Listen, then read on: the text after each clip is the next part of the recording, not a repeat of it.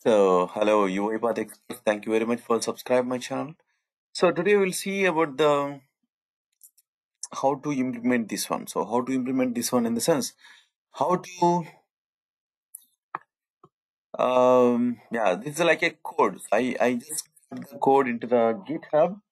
This is a GitHub URL. Just go to the Chrome and paste that URL here and just download our project. So download the project. I'm just downloading. So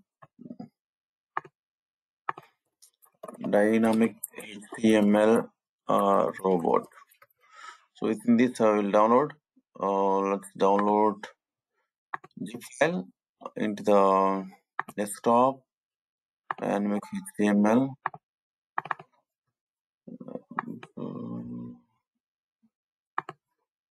Yeah. So once you download, go to that particular folder and unzip this file. Okay. So once you unzip here, you will find there is a README inside this. So the README. So README is empty here. Let's go inside. There is another README I kept here. So basically what you have to do, so the step is like so first you have to create a folder. So before that, let me open this main in UiPath. Okay. While it is opening, so we'll see the README part. Okay, the README is like so we have to create a folder into your desktop. Just create a folder into your desktop. Right click and create a. Go to your desktop and create a folder. That's it. This is a magic folder, robot entry. Okay. And now what is the next one? So run this UiPath bot. Try to copy the sample Excel files into the. Okay, see the magic. Okay, now see. So let me ready create an Excel file. Invoice.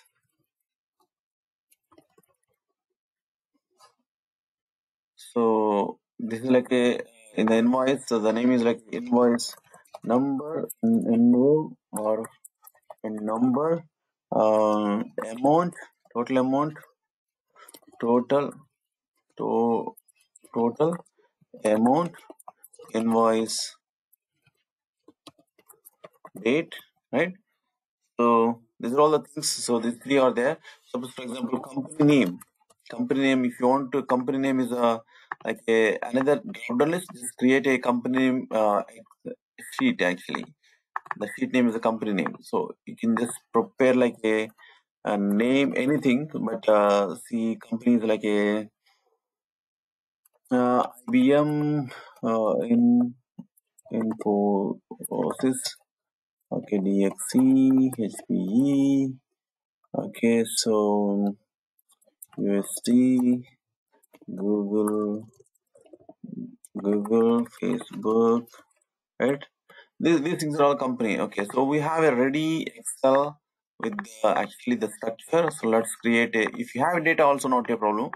Okay, so this is our workflow and our sample Excel, and just run this bot. Okay, directly let's try to run this bot. Once you run the bot, just open this. Okay, so I think there is a problem with the.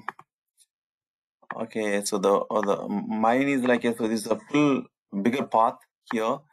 I'm just keeping this file folder, our project folder, into my D drives because of this the path is very huge. I'm just keeping that into the another folder. Okay, here. And these open. Yeah, so we open the Redmi. Try again. Okay, let's open again this project. Yeah. Okay. So what are the steps we done? First of all, we downloaded our project codes, okay, from the GitHub and unzip that one. This next one is like so just created a robo entry folder, empty folder in the desktop. And the next one is like so you created your sample Excel. Okay, so if you already have the Excel data, so you can just simply directly use that Excel itself. Just run now. The bot running. The bot is running. See here in the bottom you can see the bot is running.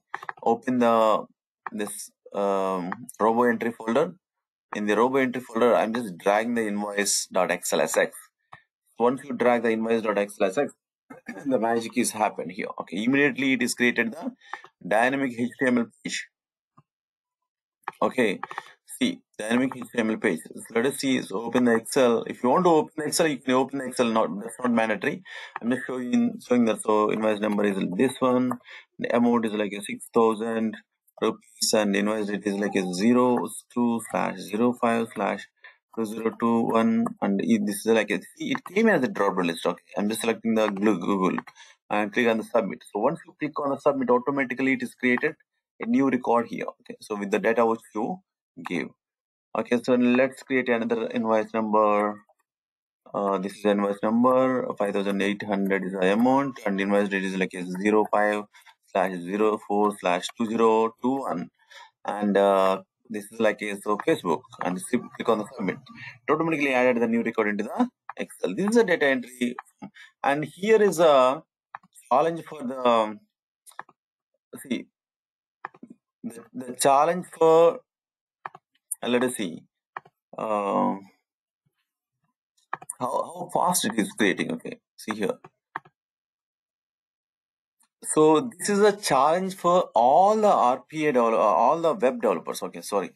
This is a challenge for any web developers, whether the web developer from the PHP or Python or .NET or Java, any web developer. See the Excel here. See the Excel here.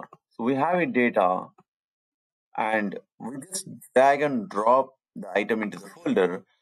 Immediately it will create a one dynamic web page. See, this is a dynamic web page. If you see this dynamic web page, so if you see inside the code, so how HTML built, without any dynamic language, without any dynamic language in the sense, so without any scripting language, there is no programming language here. Okay, see here, up to here is a just a style, just style.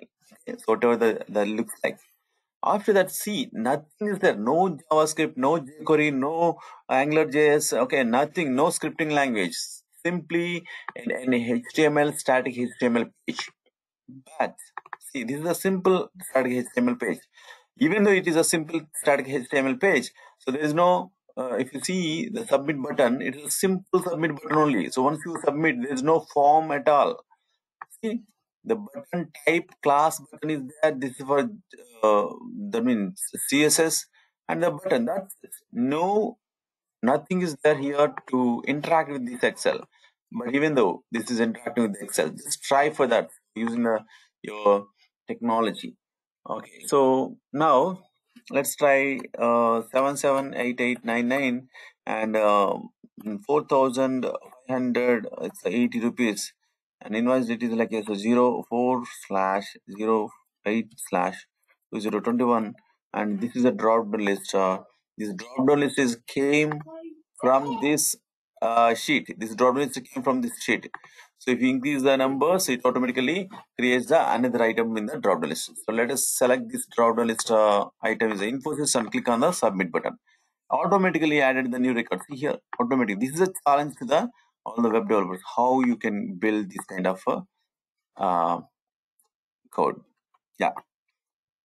Yeah, so this is how you can execute. So you can just see the code. If you want to code, just go to the description of this and download this code and run it. Thank you very much.